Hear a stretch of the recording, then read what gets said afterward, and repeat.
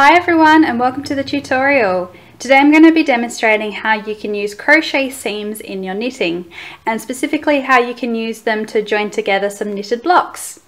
So here I've knitted 4 small blocks and I want to join them together to make a larger square.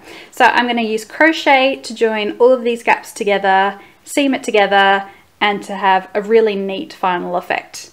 So you may have done something similar before if you're a crocheter and use this technique to join together, say, granny squares or other sort of motifs that you've made, but you can also use it for your knitting. So for this technique, you're going to need whatever you're wanting to seam together.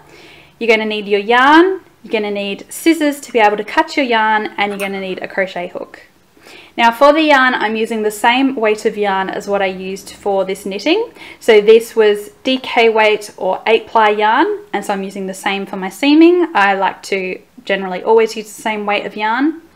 I'm going to use a contrasting colour so you can see clearly what I'm doing, but ideally for your project you would use a matching yarn so that you hide your crochet seams as much as possible.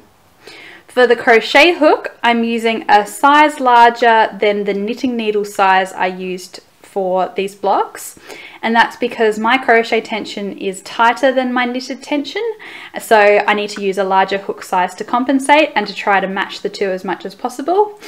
You can adjust your hook size according to what your individual tension is like. You might find that you're a very loose crocheter and you can actually use the same hook size as your needle size. Or conversely, you might find that you're a very tight crocheter and you actually have to go up a few more hook sizes to be able to match your two tensions together. You can simply start working your seams and then pause and assess what's happening to the knitted fabric. If you're finding that it's starting to flare a bit, it sounds like your hook size is probably too big and you actually need to go down a size. And if the fabric is really puckering, that sounds like your hook size is too small and you need to go up a size. Let's get started. Alright, I'm going to start with these 2 blocks on the right. It doesn't really matter where you start, as long as the way that you're joining all the blocks together is consistent. So what I'm going to do is join together all of these horizontal seams, and then I'm going to join the long vertical seams. So what that means is I've got these 2 blocks, I'll join them together and then stop and cut my yarn, and then I have a larger block of 2 joined squares. And then I will join these 2 squares together, so I will have another large block of 2 squares, and then I will join this seam here, which is my vertical seam. So rather than having to do 4 individual seams, doing this one, this one, this one, and then stopping and doing this one, you can do this as one long seam, and that just makes everything a lot quicker and easier. If I was joining together a larger project, so let's say I have 3 squares by 3 squares, so I've got another one here, and then there's 3 more down the bottom. I just do exactly the same thing. I join my horizontal seam, so that one's done. I join this one. I'd have another 2 blocks here. I join them there. And then I would have 3 more blocks down the bottom here. I join each of these horizontal seams, and then I will have 3 strips of 3 squares, and I join all of the vertical seams together. So you just keep joining sort of your short seams, which in this case I'm calling my horizontal seams. So you join all the square ones together to make large strips, and then you just join all those strips together. So the first thing I'm going to do with these 2 blocks is I'm going to flip this one over so that now the right sides of the blocks are facing. I'm going to do my crochet seam on the wrong side of my work, and it's going to be done along this edge just here, and you might see how neat this edge is. I've actually done a slip stitch edging, so I slipped the last stitch knitwise on every right side row and then purled it, and then when I got to the end of my wrong side row I slipped that stitch purlwise, and on the right side row I knitted it, and it's created this really neat sort of edging that actually looks like the top of crochet stitches, and that's going to make it really easy to now insert our crochet hook into them and work the crochet seam. If you haven't done that, you can still just simply seam together whatever the edge is that you've ended up with. But I would recommend turning your edge into a slip stitch edge so that it just makes everything so much easier for you. So the first thing I'm going to do is grab my crochet hook, and I'm going to insert it into this edge stitch here. So if this wasn't a slip stitch edge, I would sort of just insert the hook through the edge, you know, from the outside into the inside. Because I've got the slip stitch edge, what I'm going to do is pick up 1/2 of the slip stitch. So each slip stitch looks a little bit like a small V, and so the outside edge of the V is what I'm going to pick up.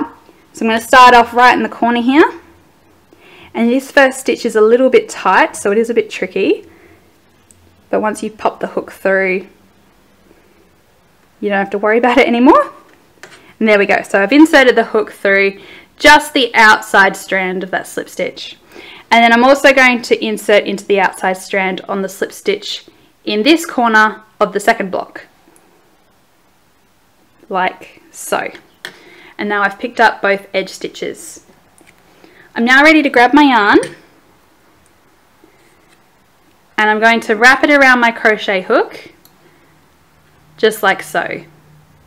And then I'm going to draw the yarn through both of these edge stitches. So we pull it through that one, and then we pull it through that one. So now we've actually joined these two blocks together, and our yarn for the crochet seam has been attached. We're now going to insert the crochet hook into the next edge stitch. So it's this one here, and once again, because I have my lovely slip stitch edging, I'm just going to insert through the outside of that stitch, and then we insert into the outside of the stitch on the next block. Now, making sure I'm not wrapping the tail end, that I'm wrapping the end of yarn that's actually coming from my ball. I'm going to wrap that around the crochet hook again, and then once again draw that yarn through both of the edge stitches. So through that block, then through that block. And now I have 2 loops of yarn around my crochet hook, and I'm going to draw this loop that's closest to the tip of the hook through this loop which is further away. So you just use the actual hook part of the crochet hook to help you, like so. And this is a slip stitch. Once we've added more, it'll start to look a bit like a chain, but this is what the first one looks like. And it's secured the yarn and our 2 blocks together. Once again, we repeat. We go through the next edge stitch on this block, like so. The next edge stitch on this block. Wrap the yarn around the crochet hook, draw it through both edge stitches, and then draw this loop through this loop, like so. You see the chain starting to form?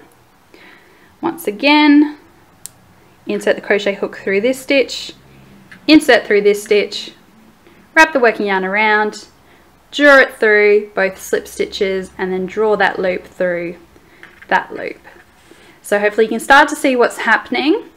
We're gradually joining these 2 blocks together while creating a really sort of narrow crochet. This is like the smallest sort of crochet stitch that you can do, a slip stitch. So it's not causing too much bulk to occur in the seam, but it's joining those 2 blocks together.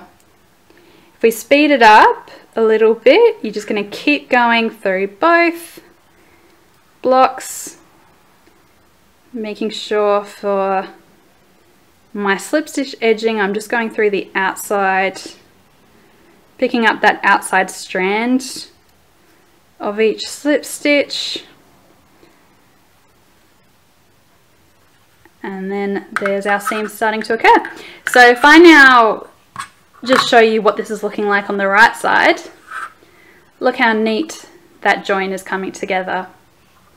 So because I'm just going through the outside strands, I'm getting this little decorative sort of edging showing on the right side of my work. This is the other half of each of the slip stitches, this sort of, I'm not quite sure what you'd call it, this really defined edge that's happening along here.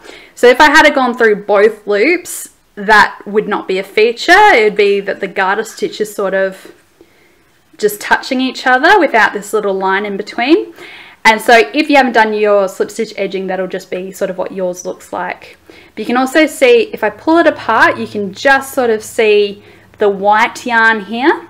But if I don't pull it apart, you can't see it. And once again, if I had used a matching yarn to these yarns, that would be even harder to see when I pull it apart. So going back to the wrong side again, I'm just going to keep crocheting these two blocks together in the same fashion that I have been. And once I've gotten to the end here, I'm going to pause and we'll see what to do next. Alright, I've gotten to the end, so I finished joining these two squares together. And you can see this is a really solid sort of join. It's actually a little bit tight, and on the next two squares I'm going to manually adjust my tension to loosen that up a little bit. But the fabric's sitting fairly flat, so I'm relatively happy with how that's turned out. And if I flip over to my right side, you can see how lovely and neat that join is. So now that those two squares are joined, I'm going to cut my yarn. So I've still got a loop of yarn around my crochet hook. I'm going to remove the hook, and that's my loop there. I'm going to make the loop big so that I can pull the end that's attached to the ball through. And then I'm just going to pull this tight, and that's going to secure it like so. Then I can cut this, grab my scissors, cut it, leaving a little bit of a tail that I can weave in later. And that's done. Okay, so now we're going to join the next two blocks. I'm just making sure that my patterning is lining up how I wanted it still. And we're just going to do the exact same thing to join these two blocks as we did with the first two. So I'm going to flip them so that the right sides are facing together. And then this is the edge that I'm going to join. I'm going to take my crochet hook and insert it into the first stitch that's right on that right side corner, and then into the second edge stitch. Grab my yarn, wrap it around the crochet hook, draw it through both edge stitches, then insert it into the next two edge stitches, one on either side, wrap the yarn around, draw it through the edge stitches, and then draw that first loop through the second. Then we've joined them, and we just repeat that until those two squares are joined together, and then we'll see how to join our vertical seams. Okay, I've gotten all the way to the other corner, so I've finished joining these two blocks as well. Once again, I'm just going to cut the yarn. So draw a loop so I can pull my yarn through. You can also cut your yarn first and then pull it through. I'll do that and cut, leaving a tail long enough that I can weave in later. And there is our beautiful seam.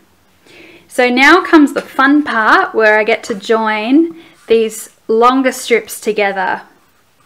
I'm just going to first make sure that my patterning is sitting how I want it. So that's the order I wanted the colours to be in. And then, you guessed it, exact same thing as before.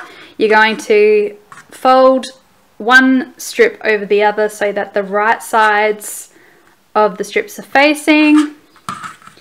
And then I'm going to join this entire two long edges together.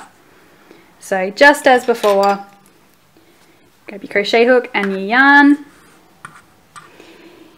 insert your hook into the first edge stitch on the right hand corner, then into the first edge stitch on the corner of the other strip. Grab your yarn, wrap it around the crochet hook. You guys know all this by now. Just go through both edge stitches, and it's the exact same technique that we were using. We're just going to join longer edges this time because these are our vertical seams. Alright, so I've just finished with seaming together these two blocks, and now I'm going to jump over to doing these two blocks. But there's a little area here where my horizontal seams have met my vertical seam, and I'm just going to make sure that I pick up the edge stitch where the horizontal seam went into as well, just so we make sure that we close up any possible hole that could appear in that area. So I do a slip stitch there, and then I'm going to pick up, see that there's just a little hole here where my horizontal seam ends, so I'm going to pick up into that edge stitch again, and same with this block here. There's a little hole there, so I'll insert my crochet hook into that, and then I'm just sort of joining those little gaps together and making sure that this point where all 4 blocks meet is as neat as possible. So we'll just do one more crochet stitch, and then let's see how that looks. That looks really nice and neat on the right side. So you can sort of do that bit however you want, but just make sure that you actually are going over the top of your horizontal seams, and that'll just close up the gap. So I'm just going to finish off this seam, go all the way to the end there, and exact same thing as before. You're going to cut your tail and draw it through the loop that was on your crochet hook to secure it, and then our blocks will be completely seamed together. So that's how to do a crochet seam with knitting. Thank you so much for watching the tutorial. If you enjoyed it, please feel free to subscribe to the channel, and if you have any questions or comments, please do leave them below.